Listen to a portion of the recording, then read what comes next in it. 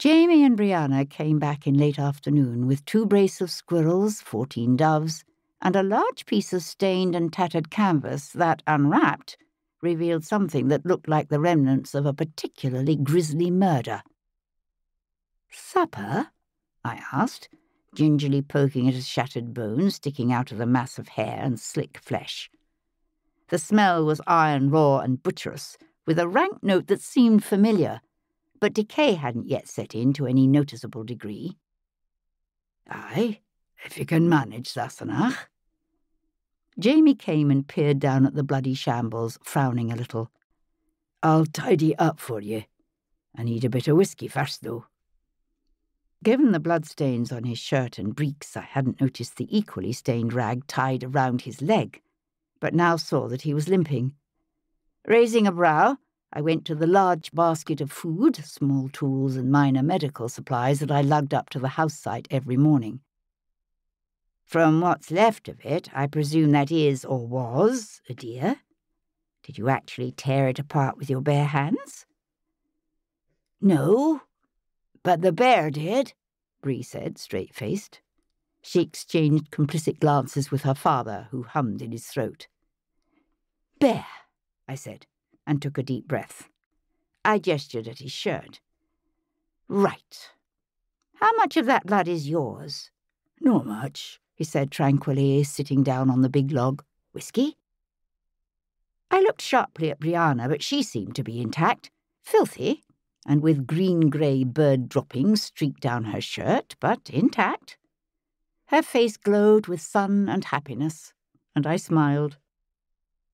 "There's whisky in the tin canteen hanging over there," I said, nodding toward the big spruce at the far side of the clearing.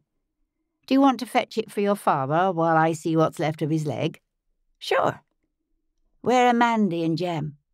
"When last seen, they were playing by the creek with Aidan and his brothers. Don't worry," I added, seeing her lower lip suck suddenly in. "It's very shallow there.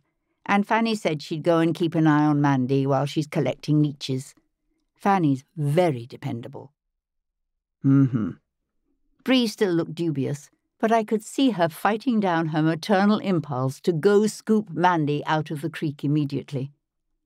"I know I met her last night, but I'm not sure I remember Fanny. Where does she live?" "With us," Jamie said matter-of-factly. "Ow!" "Hold still," I said, spreading the puncture wound in his leg open with 2 fingers while I poured saline solution into it. "You don't want to die of tetanus, do you?" "And what would you do if I said yes, Sassenach?" "The same thing I'm doing right now." "I don't care if you want to or not. I'm not having it." "Well, why did you ask me then?" He leaned back on his palms, both legs stretched out, and looked up at Bree.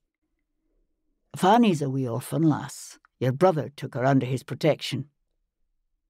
Bree's face went almost comically blank. "My brother? Willie?" she asked, tentative. "Unless your mother kens otherwise, he's the only brother you've got," Jamie assured her. "Aye, William. Jesus, Sassenach, you're worse than the bear." He closed his eyes, whether to avoid looking at what I was doing to his leg, enlarging and debriding the wound with a lancet.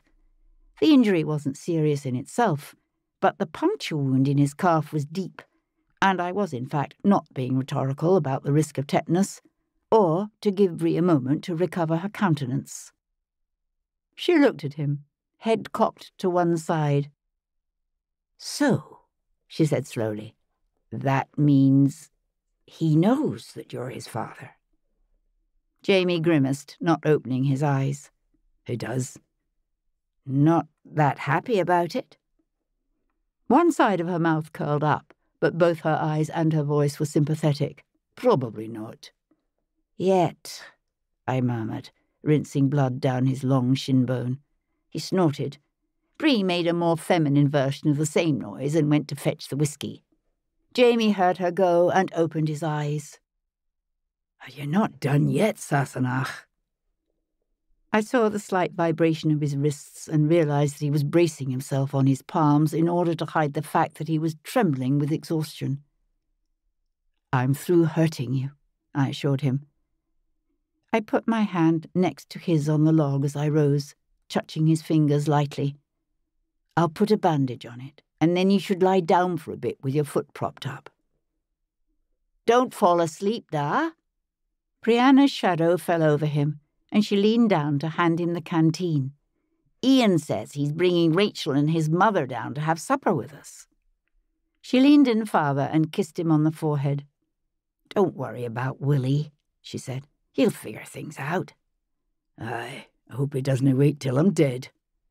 He gave her a lopsided smile to indicate that this was meant to be a joke, and lifted the canteen in salute.